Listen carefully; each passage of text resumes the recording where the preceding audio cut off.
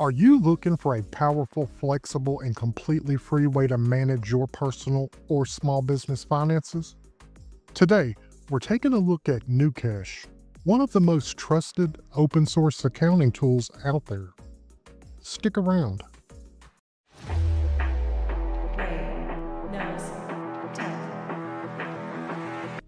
Recently, I did a video on KMyMoney, another free and open source financial management software tool, and a lot of you in the comments mentioned GnuCash as your go-to alternative for paid financial software. So today, we're going to check it out. So what is GnuCash? GnuCash is a free personal and small business financial accounting software available on Windows, macOS, and Linux.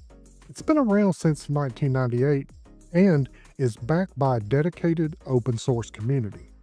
GnuCash lets you track bank accounts, income, expenses, stocks, and even small business functions like invoices and vendors. Key features of GnuCash include double entry accounting. This fundamental feature enforces accounting accuracy and helps in the easy detection of errors. Scheduled transactions. Users can set up recurring transactions for regular payments and deposits, automating a significant part of their financial record keeping. Comprehensive reporting and graphs. GnuCash can generate a wide array of customizable reports, including balance sheets, profit and loss statements, and portfolio valuations. Visual graphs and charts help in understanding financial data at a glance. Multi-currency support. The software can handle transactions in multiple currencies, automatically retrieving exchange rates and making it an ideal choice for users with international dealings. Stock, bond, and mutual fund portfolios. GnuCash allows for the tracking of investments with features to update stock and mutual fund prices automatically. Small business accounting. It includes features tailored for small businesses such as accounts receivable and payable, invoicing, and vendor and customer tracking. Bank and credit card reconciliation. The software provides a reconciliation tool to compare transactions entered in GnuCash with bank and credit card statements, ensuring accuracy. Let's hop over to gnucash.org and download it and do a quick install. Real quick. I don't like to be that YouTuber that's constantly asking you to subscribe to the channel. I prefer to provide value in my videos and let you make that decision. But did you know that 92% of the viewers that watch my channel are not subscribed to the channel? Subscribing to the channel is completely free, and it tells YouTube to push my video out to more people so I can continue to bring you content on a weekly basis just like this. You don't have to turn on the notifications, I get it, but it would help me out tremendously if you would subscribe. Thank you, and let's get back to the video. From your preferred web browser, we'll hop on to Google and type in GnuCash.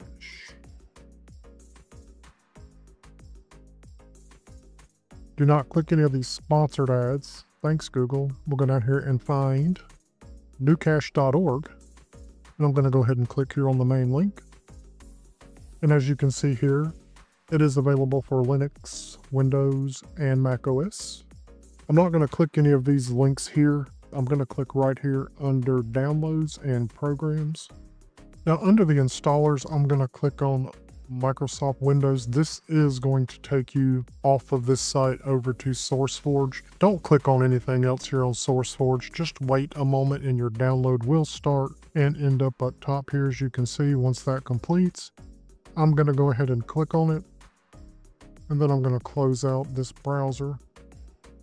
Now this is telling you that Microsoft Defender Smart Screen prevented an unrecognized app from starting. This is normal. I'm going to click on More, and then I'm going to click on Run Anyway. For me, my language is English, so I'm going to keep it there and click OK. Please read the following important information before continuing. I'm going to click Next. I'm okay with that location, so I'm just going to click Next. And on this next screen, I'm going to leave those installation options checked and click Next. And then I will allow it to create a program shortcut, so I'm going to go ahead and click Next. I do not want a start menu link, but I am okay with a desktop icon. and then I'm going to click install. Once that completes, I'm going to click next and then finish. I then have a GnuCash icon here on my desktop, and I'm going to go ahead and double click that.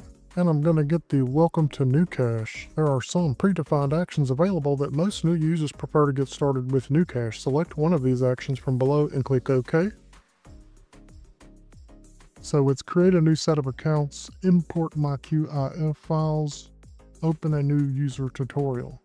A QIF file is a commonly used file in financial software. I believe it actually stands for Quicken Interchange Format. So if you've used Quicken in the past, you can import that data into GnuCash, and I believe a lot of financial institutions use that format to import your banking info. I'm just going to go ahead and click on Create a New Set of Accounts.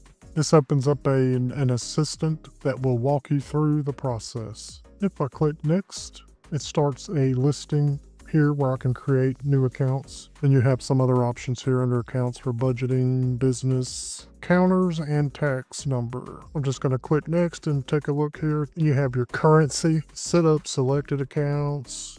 I'm just keeping the default options selected here. I'm going to go next and then apply. And as you can see here, it's just set up some default accounts because I didn't change anything, and I can go through each account here, edit, add information. I'm not going to go through all these and set up actual accounts. What I will do is link in the description a complete user guide to show you how to set up all of your accounts. While GnuCash offers a feature set comparable to many commercial accounting programs, its primary distinction lies in its open source nature and the control it gives users over their financial data. Unlike cloud-based solutions, GnuCash stores data locally, which may be a crucial factor for individuals and businesses concerned with data privacy. If your data is stored locally on your PC, you have full control over its security. However, this also means that users are responsible for backing up their own data. So keep that in mind.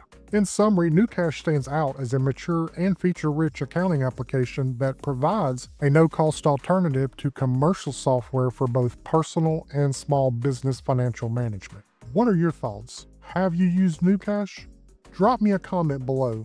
Also, drop me a comment below and let me know of any other video suggestions you have. Do me a favor, like and share the video and subscribe to the channel. Subscribing to the channel helps me grow the channel, and it tells YouTube there is value in my content and they push it out to more people. Check out these other videos YouTube thinks you will like, and as always, thank you for watching, and until next time.